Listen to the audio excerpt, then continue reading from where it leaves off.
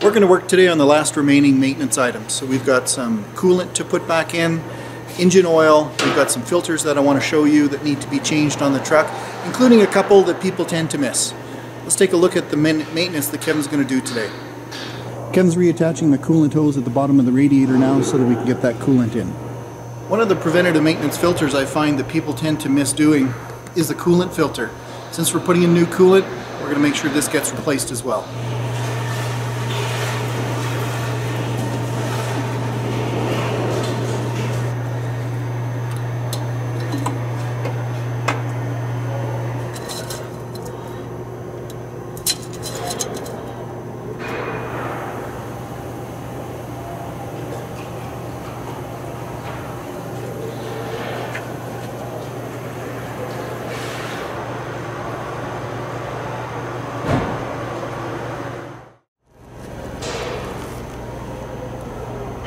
There's two fuel filters we need to take care of. There's the centrifugal one that Kevin's removing now.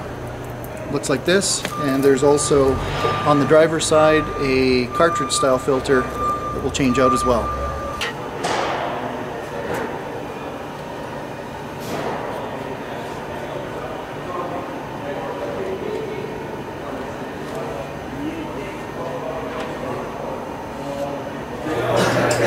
The other fuel filter we're going to be replacing is found down in there.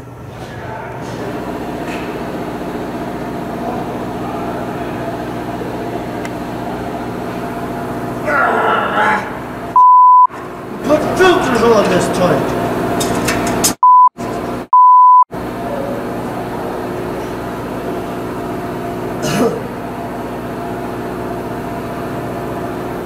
Kevin would like to politely remind you guys, don't put filters on too tight, because someone else has to take them off later.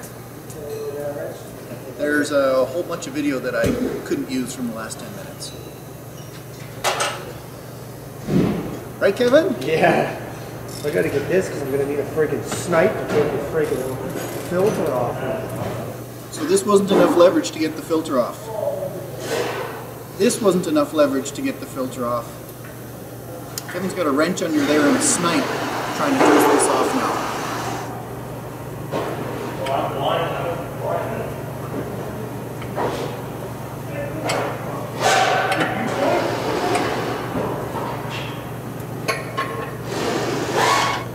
Remember to fill your replacement fuel filter with diesel first before you put it on.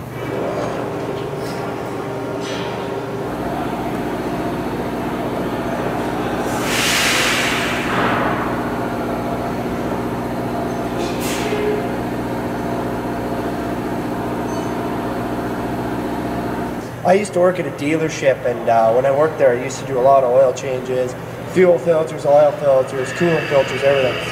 One trick I learned is when you're doing it, your hands oftentimes get covered in everything. Oil, grease, fuel, coolant, everything. They get slippery. It's hard to take your filter, turn it in, without it slipping off your hands. So I found the best way to get around that is shore drive. Just take your hands, scoop some up, give it a good rub on your hands a couple times, get them right covered, and all of a sudden you've got grip on your hands again.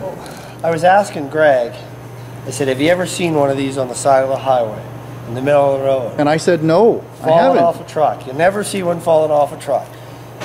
So folks, put away your torque wrenches. You do not have to tighten these things down until they're just about ready to pop. They even have a little instruction manual on the side. It says hand tight, 3/4 of a turn. That's all you need to tighten these things down. And then they're never coming off the truck. They won't leak, they'll never come off the truck. They got this nice big O-ring up here. You don't have to tighten them down until you're just about ready to burst a blood vessel. It's not that difficult. Do you feel better now, Kevin, having taught everyone? I feel a little bit better sharing that information right, with good. everybody, you know.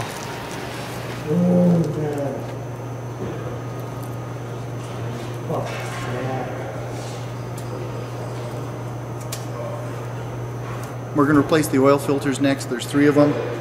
There are 2 primary oil filters. These are all in a row, just behind the frame rail. 2 primary oil filters and 1 bypass lube filter.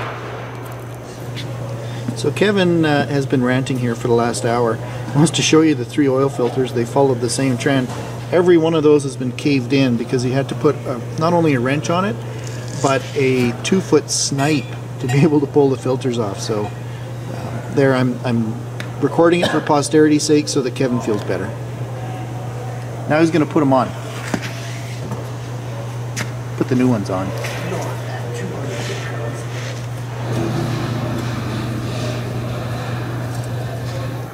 Engine oil's been drained, the oil filters have been pulled off with much swearing, new ones put on, and now we're going to replace the oil with 100% synthetic.